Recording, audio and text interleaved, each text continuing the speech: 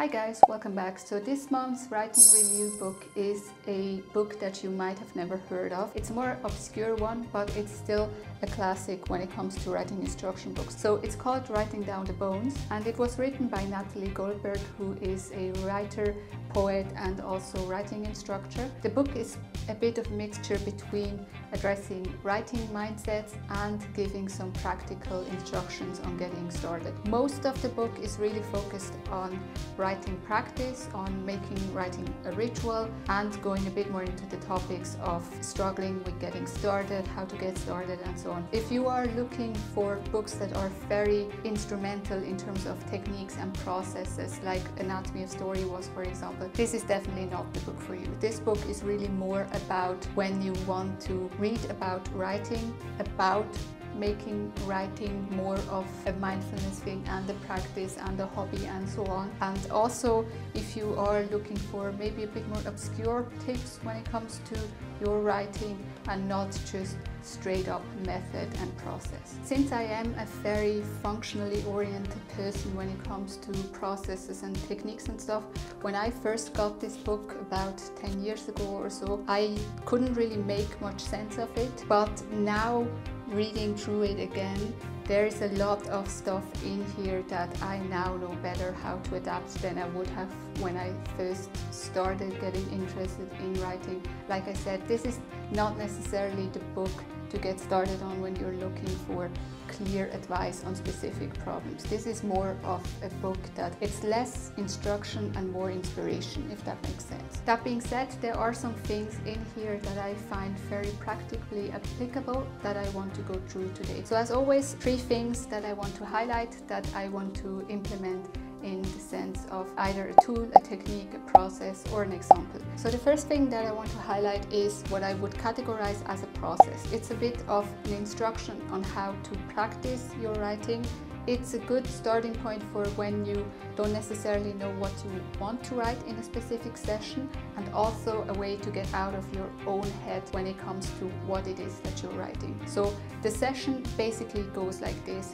The instruction is that you have a timed writing session. It's all about writing non-stop, so no stopping, no breaks. You don't edit, you don't think about it, you don't cross out stuff, and whenever you come across something that is weird or strange or makes you feel uncomfortable or whatever, you dig into that deeper. So it's really about getting over this whole blockage of thinking about what it is that you're writing and self-censoring, and really getting into the habit of writing maybe shockingly, disgustingly bad stuff that gives you a way to feel more loose in what it is that you're writing. So that is something that you can apply either when you are feeling stuck in a specific situation. So for example, if you have like a specific scene that you want to write but you feel stuck. So in my case that would be, for example, if I know I have sort of kind of like a climactic horror scene in mind, but I don't really know how to describe the monster or the horror setting, and I'm no good with description and stuff. That's the sort of thing that would block me from writing that. And in that case, you could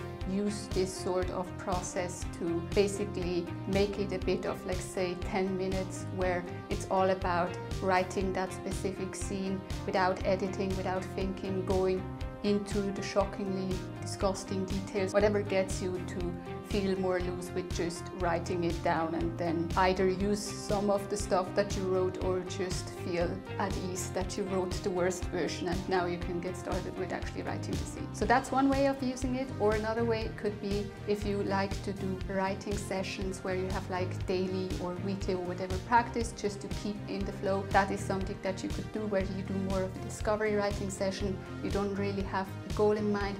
Just sit down to write down about something that is bothering you in that moment, and you go again with, you write without stopping, you write without editing, you go into the uncomfortable areas specifically on purpose, and it's all about really just loosely writing. The second thing that I want to highlight is something that I would categorize as a technique that I've started to do more and more because I discovered that I struggle when I don't do it. And basically what it is don't come to the page with an idea in mind. And What is meant is that sometimes you have like those really vivid scenes that start flowing and you start narrating in your own head, right? And you go like through the entire scene, you have like the dialogue and everything, and then you want to sit down to write it and you don't remember it, or it doesn't come out right anymore. Or sometimes I even have this thing where I'm in the middle of the scene, I sit down to write it and try to tie into what I just thought about, and it doesn't work anymore. So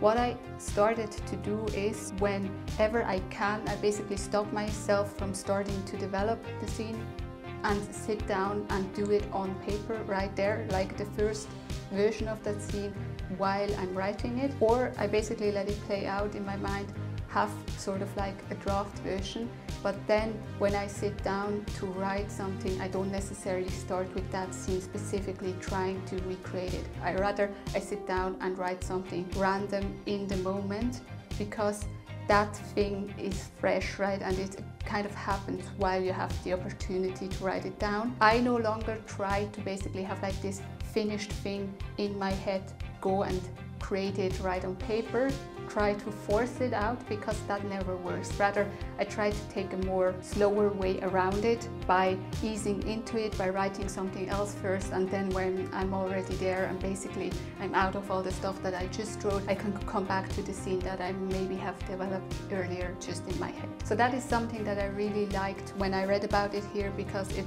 illustrated very much this problem that I have myself, where as soon as I kind of play through an idea in my head, the initial energy is to a degree gone, and now I try to store it, wait before I actually can sit down to write it, and then try to develop it when I'm writing it. And then the third thing that I really liked is to have a list of your obsessions. So the idea here is that you write down what you're obsessed about at the moment, and that can be all kinds of stuff. So it could be kind of like you're obsessed with a certain story tone at the moment, so a certain character dynamic between two characters that you're really obsessed with, or kind of like a pity aspect that a character is experiencing some sort of emotional high or low point. So those could be obsessions. Obsessions could be topics that you have, like a specific topic right now, certain gossip, drama, whatever. It doesn't have to be like a prestige kind of thing. It can be highly emotional, highly vague,